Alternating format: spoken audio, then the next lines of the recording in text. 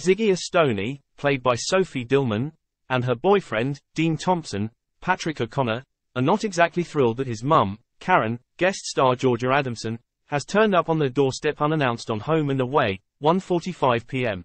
See our TV guide for listings. But Karen is determined to make herself at home at the farmhouse, as she awaits the birth of her grandchild. Pregnant Ziggy looks to Dean for help. She wants Karen out of the house ASAP. Unfortunately, Dean leaves it too long to have a chat with Karen, as Ziggy goes into labor.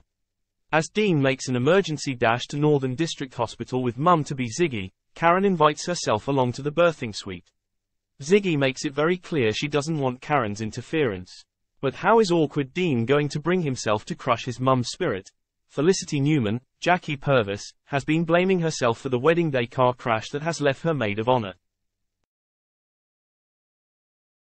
Eden Fowler, Stephanie Panozzo, in a coma. Felicity is attempting to keep up appearances but has secretly turned to booze to help battle her guilt.